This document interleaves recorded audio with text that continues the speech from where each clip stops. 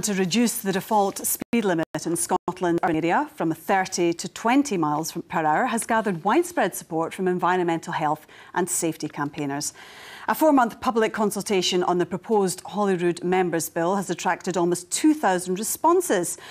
So, is 20 really plenty for our residential streets? In Edinburgh now is the Green MSP behind the proposal, Mark Ruskell. And here in the studio is the motoring journalist, Alan Douglas. Thanks for joining us this evening. You were waiting for me to fall down the step there, and I didn't. Not today, anyway.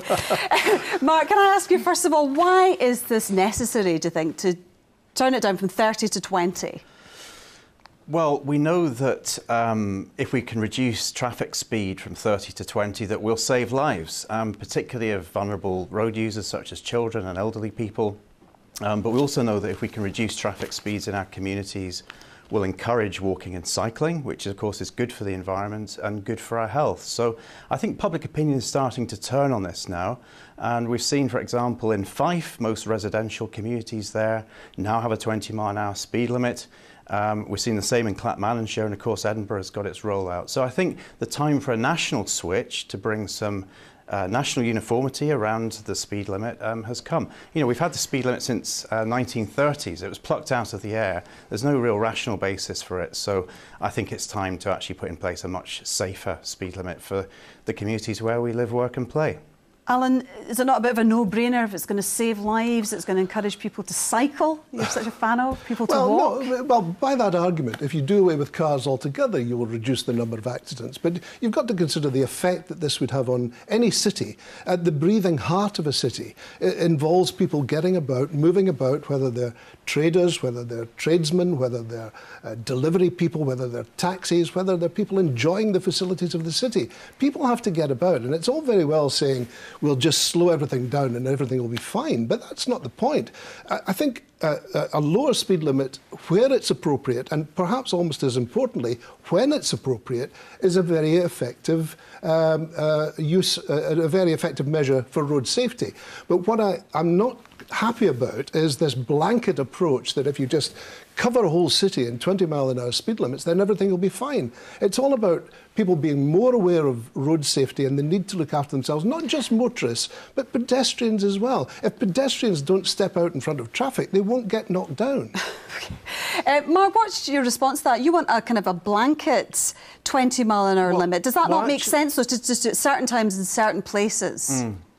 Well, actually, I don't want a blanket limit, and I actually agree with Alan there that there will be some roads, particularly in urban communities, distributor roads, that but they'll be the kind of exception to the rule, won't they? From one area to another, and that yes, under my bill proposal, local authorities would have the ability to exempt those roads from a default 20-mile-an-hour speed limit. So I think 20, where it makes sense, across the country, would be a great step forward. And I think particularly for residential communities, those streets where we don't just move around, we actually live, work and play on those streets as well, a much safer limit would be 20 mile an hour. But I would agree with the blanket approach, you know, could undermine a 20 mile an hour speed limit, and that's why having exemptions would make sense. What percentage of streets then would be 20? Well, that would be up for local authorities to determine, but I think typically we would look at, say, a 10% of streets being exempted from a default 20-mile-an-hour speed limit and retaining the existing 30-mile-an-hour. You know, that's the pattern that we've seen in Fife. It's the pattern that we're seeing in Edinburgh at the moment. So the majority then, that addresses the issue 90%. about traffic flow. That addresses the issue about traffic flow.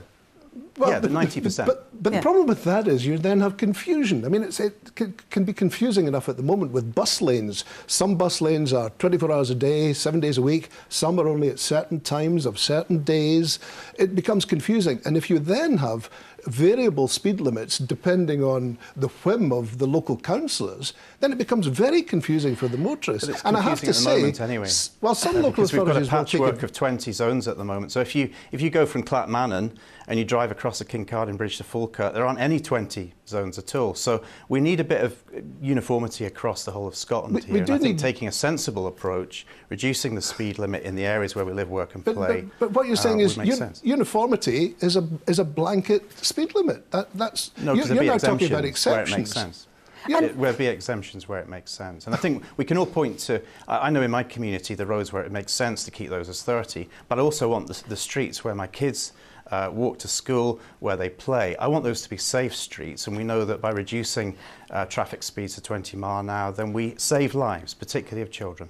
The public consultation finishes on Friday, so what happens next then, Mark? Well, I think we've had a lot of very constructive feedback. There's been a huge positive response from the public, from communities, from councils, but we'll look at the detail of the arguments here, and we'll hopefully construct a piece of legislation that's going to work. You know, I'm not just waving a flag here in the Scottish Parliament. I want to put in place something that is actually genuinely going to work for the whole community. And how much support have you got within the Parliament, do you think? We've had constructive discussions with other parties. We'll continue with those discussions, including with the Transport Minister, and see where we can get to. But I want something that's going to work here. OK, and just in a sentence, you wanted to know about bikes. Well, yes, I mean, in a sentence. Yeah, does the speed limit apply to bikes? Does it apply to bikes?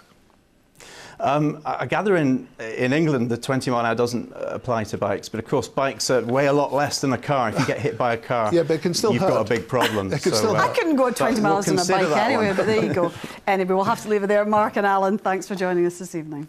Thank you.